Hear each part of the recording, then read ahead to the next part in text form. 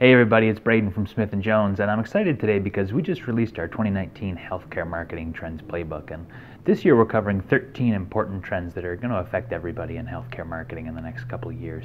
If you want your copy of the playbook, you can download it at the link you see on your screen.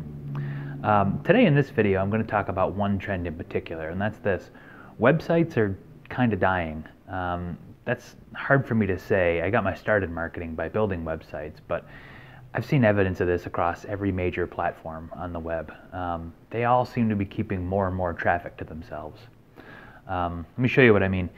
Here's a slide from our recent trends report. This is a Google search result for the word flu. You can see right in the search results, there's symptoms, there's treatment options, all kinds of stuff.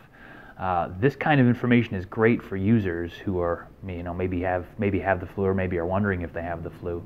But it's not so good for providers who ultimately would like somebody who thinks they have the flu to click onto their website and find out. Google, by building all the information right into the search results, makes the click unnecessary. And this is just one example. Facebook is doing something similar. For evidence of that, you can look at your own website traffic. Check out the amount of traffic you've gotten from Facebook in the last 2 years and just look. And I bet if you're like most of our clients, you'll see that it's gotten down and down and down over time. There's lots of other examples. LinkedIn is doing this, Instagram is doing this, Pinterest is doing it. They're all finding their own ways to keep web traffic to themselves. Big picture, this is a monumental shift, and it's going to require us to make some huge changes to the way we approach our strategy. Ultimately, over the long term, we're going to have to figure out what it means to compete in a post-website world. But in the short term, really our play is to optimize our presences.